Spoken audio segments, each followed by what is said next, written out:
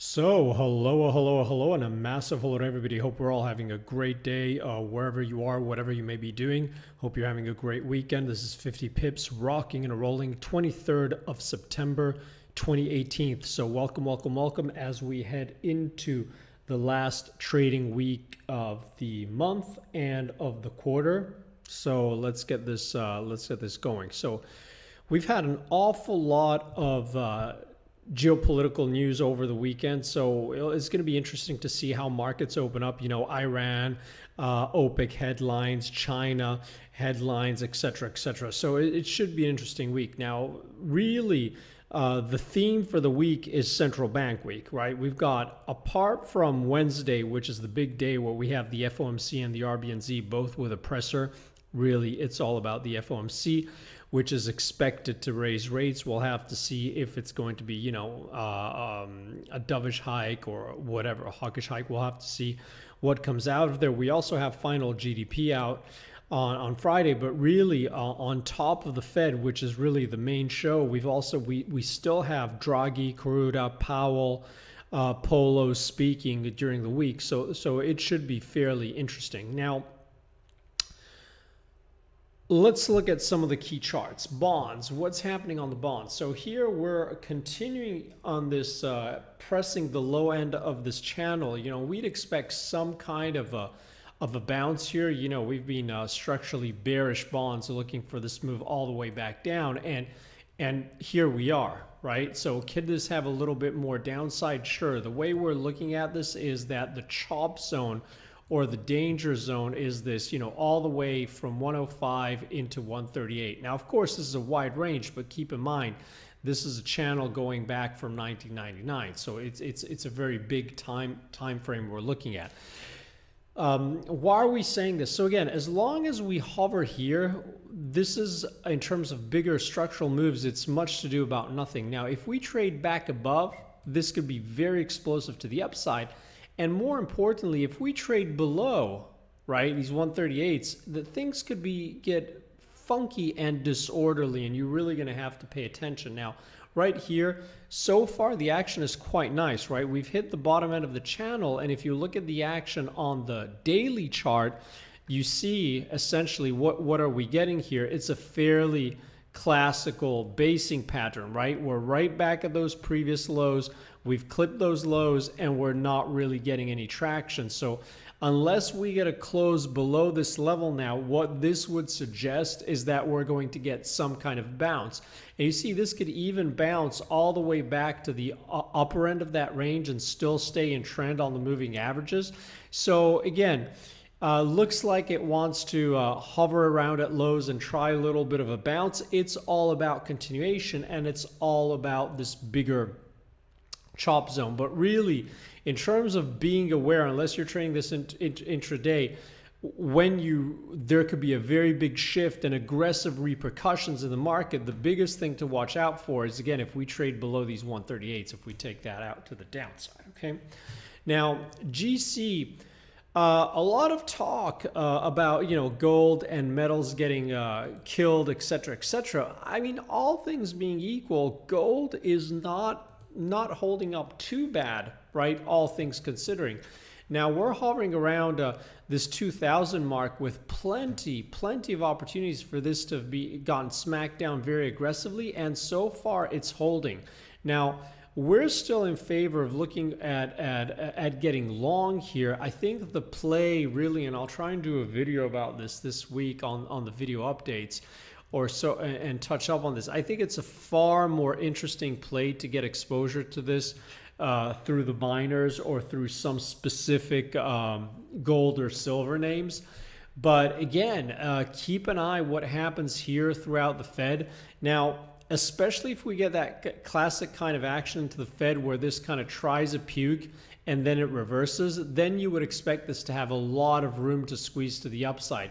So if we get through FOMC and we can't take out those lows, I would not be surprised to see 1250s, 1300 come into play fairly quickly.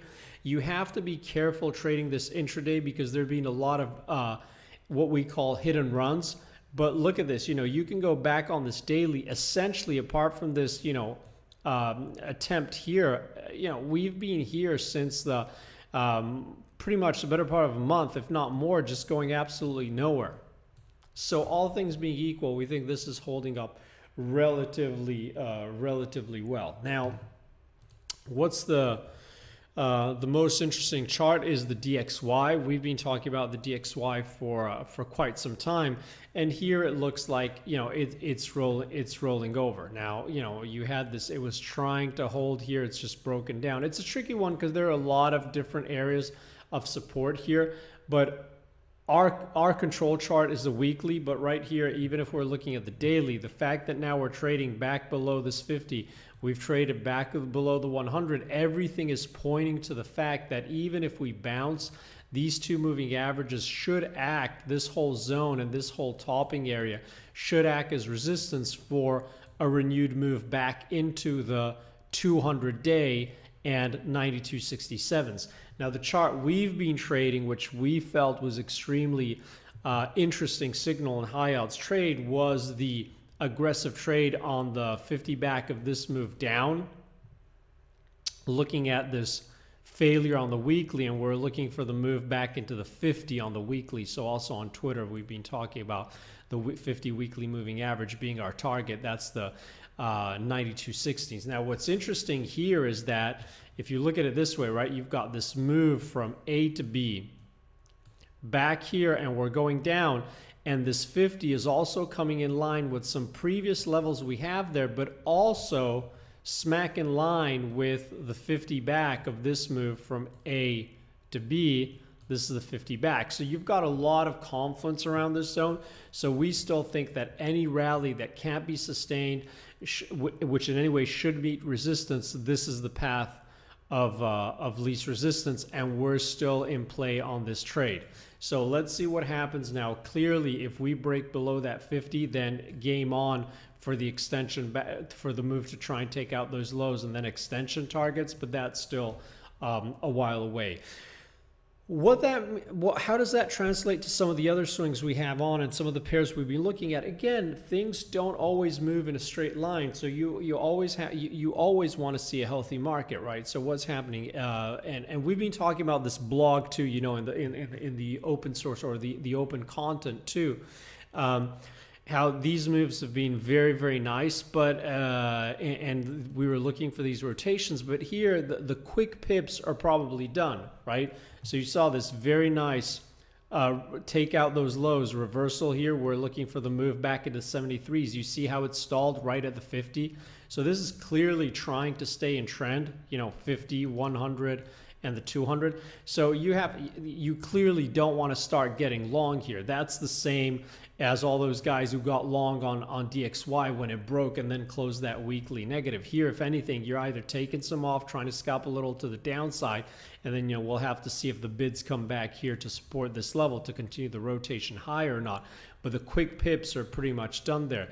It's the same thing on USD CAD. You know, we talked about this action in all the commodity currencies on the blog again. Very, very nice action here, right? This failure here for a move back into the descending trend line, that move is done too. Now again, if we agree a deal on NAFTA, etc., our base case is still that we should will easily get a move back into the 127s, possibly 126s if that gets agreed. But for now, the quick pips are done. The most interesting trade for us was Kiwi, also because of the stretch positioning on the COT data. And here, this is, see it held a little bit, closed a little bit stronger than the Aussie. But again, the quick pips are likely done here. Now we'll have to see how we trade into this week. A little bit of choppy action. We'll have to get through the FOMC. Right now, this still continues to be the base. If we can't take this out, then the path of least resistance, again, what we're looking for is the 68s.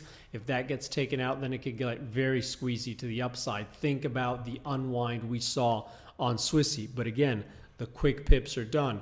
Euro, USD. That doesn't mean the moves are done, but the quick pips are likely done. Euro, what was our base case for Euro? Our base case was that this was a fake out move, much to do about nothing, and that we had to retest the opposite side of this ECB range. And again, the lazy trade, what has the lazy trade been? The lazy trade has been long 115.50, stop below 115.00, looking for 118s, and then short 118, stop above the 118.50, looking for a move back into the 115.50. Now, of course, we have a more detailed structural long-term view, but as long as it stays in range, that's the range. And you see how beautiful the reaction was right into this level. You know, you don't get long into resistance. If anything, the quick pips were done. Friday was flan out, take some profits, or try and be tactical to the short side. Now we'll have to see how we trade post that FOMC, but keep in mind that any move lower that can't get any traction now, similar, it's the opposite.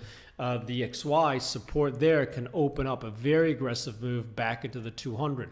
So all those things are trying to play out. We'll have to see. A little bit of pause is healthy ahead of the FOMC. Now, in terms of the equity markets and FANG, you know, we've been highlighting the fact that we think FANG is broken.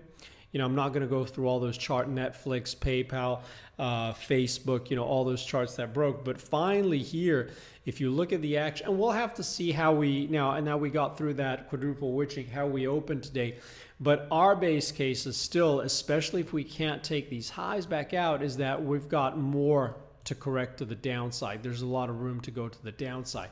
And it should be interesting because even if you look at Apple or Amazon, you see how we're at key levels, and it's all about these 50 DMAs across the board in different ways, shape, or form, whether they're attracting, whether they're going to be pivotal levels with them being bull bear lines going into the week.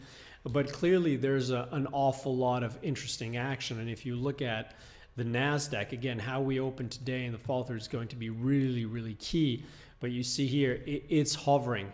But again, we get a day close below here, that 50 is going to be calling. We get that taken out, then we should see some decent acceleration to the downside.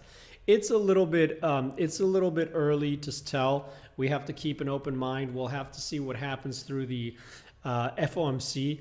But especially the real interesting trades have all been derivatives of that weekly failure on the DXY, which is a very nice, very, very nice pattern. So here, our base case is the quick pips are done going into FOMC. We don't think the moves are necessarily over, but we're going to be cautious in the way we tactically manage these, okay?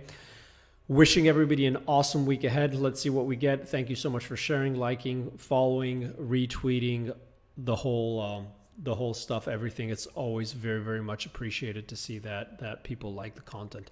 Have an awesome one. Take care, guys. Bye-bye.